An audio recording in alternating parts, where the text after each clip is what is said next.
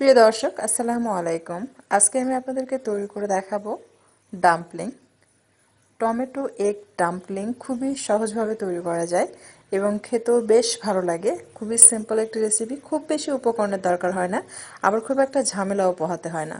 খুবই অল্প খরচে ঝটপট আপনারা চাইলে ভেজিটেবল ডাম্পলিং ঘরে তৈরি করতে পারবেন, যেটা খেতে খুবই মজার এবং হেলদি। চলুন তাহলে দেখে নেওয়া যাক এটা তৈরি করতে আমাদের কী কী উপকরণ লাগছে। এর জন্য প্রথমে নিয়ে নিচ্ছি ময়দা 1 কাপ, আর নিয়ে নিচ্ছি কর্নফ্লাওয়ার 1/2 কাপ, দিয়ে দিলাম স্বাদ মতো লবণ। এখন সমস্ত উপকরণগুলো একত্রে খুব ভালোভাবে মিক্স করে নেব। মিক্স করা হয়ে গেলে অ্যাড করে দিতে হবে গরম পানি। এটা একদম বলক তোলা গরম পানিও নয়, আবার হাত সহ্য করতে পারে এরকম হালকা গরমও না, দুটোর মাঝামাঝি। খুব ভালোভাবে গরম করে নেবেন, তবে বলক তুলে নেওয়ার প্রয়োজন নেই। এরপর এটা খুব ভালোভাবে মেখে নিতে হবে। ডোটা এমনভাবে তৈরি করতে হবে যে এটা কাঁচাও হবে না আবার সেদ্ধও হবে না, দুটোর মাঝামাঝি, অর্থাৎ আধা সেদ্ধ ডোটা হবে।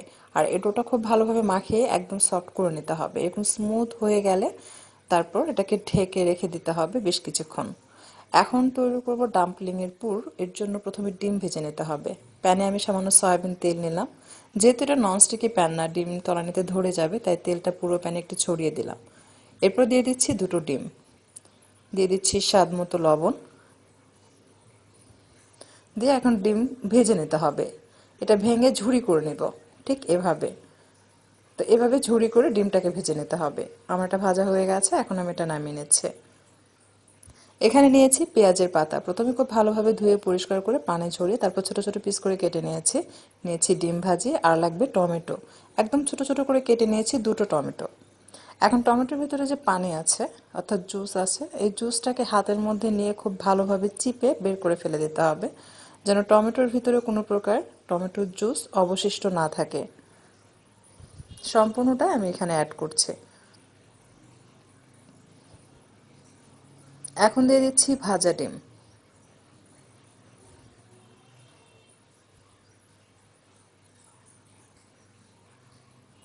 দিয়ে দিচ্ছি 1 চা চামচ কালো গোলমরিচের গুঁড়া, 1 টেবিল চামচ সয়া সস, আর দিয়ে দিচ্ছি খুবই সামান্য লবণ। আমি 1 চিমটির মতো লবণ দিয়েছি, কারণ সয়া সসে লবণ রয়েছে। সো এই পর্যায়ে লবণটা কিন্তু খুব বেশি দেওয়া যাবে না, স্বাদ মতো দিতে হবে। তারপর খুব ভালোভাবে সব উপকরণগুলো মিক্স করে নিতে হবে। এখন ডোটাকে আবারও কিছুক্ষণ একটু ভালোভাবে মেখে এরকম লম্বা করে চিকন করে তৈরি করে সেখান থেকে ছোট ছোট করে লেচি কেটে নিতে হবে। লেচিগুলো এমনভাবে তৈরি করতে হবে যে মার্বেল বল যেমন ছোট হয়, ঠিক সেরকম ছোট ছোট করে মার্বেল বলের মতো তৈরি করে নেবেন। খুব বেশি বড় করা যাবে না, তাহলে ডাম্পলিং তৈরি করতে গিয়ে প্রবলেমে পড়তে হবে, অর্থাৎ ভাঁজটা ঠিক মতো করতে পারবেন না। সো যত ছোট হবে আপনার ভাঁজটা করতে তত সুবিধা হবে। তো এভাবে গোল গোল করে সবগুলো বল তৈরি করে নিয়েছি আমি, দেখতে পাচ্ছেন। এখন একটা এখান থেকে নিয়ে আমি রুটি বেলে নিচ্ছি। একদম পাতলা করে রুটি বেলে নিতে হবে, এমন পাতলা করে বেলবেন যেন এর ভিতরে যে পুরটাই আমরা দেই না কেন, ভাপ দেওয়ার পর যেন পুরটা দেখা যায়। যদি মোটা হয় তাহলে কিন্তু দেখা যাবে না। তো একদম পাতলা করে বেলে নিতে হবে, ঠিক এরকম যে আঙ্গুলে দেখা যায়। হ্যাঁ, এরকম পাতলা করে বেলে নেবেন। আমি কিছুটা আগে থেকে তৈরি করে নিয়েছি, আপনাদেরকে আমি এখন একটা তৈরি করে দেখাচ্ছি। প্রথমে মাঝখানে একটু বন্ধ করে দিবেন, তারপর এপাশ থেকে একটু ধরে আলগা করে এপাশে কুচি যেভাবে করে ঠিক সেভাবে একটা অংশ বন্ধ করে দিতে হবে। অর্থাৎ এভাবে প্রথমে এই কর্নারটা বন্ধ করে দিয়ে এটা ভাঁজ করে নিয়ে যে মাঝখানে চেপে মুখটা বন্ধ করে দিতে হবে। দুইটা ভাঁজ দিলেই হয়ে যায়, খুব একটা কঠিন না, খুবই সহজ ভাঁজটা করা। তো এভাবে সবগুলো ডাম্পলিং তৈরি করে নিতে হবে। আমি আরেকটা আপনাদেরকে তৈরি করে দেখাচ্ছি আপনাদের সুবিধার জন্য।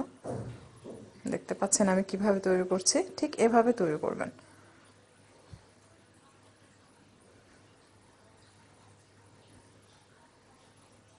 তো এভাবে সবগুলো ডাম্পলিং তৈরি করে নিতে হবে।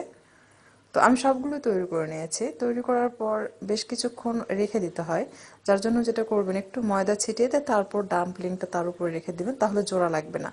আমি এই পাত্রে ভাপ দিব, তাই প্রথমে পানি দিয়ে দিচ্ছি। এরপর আমি এর উপরে ফয়েল পেপার র্যাপ করে নিয়েছি। তেল ব্রাশ করে দিচ্ছি যেন ডাম্পলিং ভাপ দেওয়ার পর সেটা তুলতে সুবিধা হয়।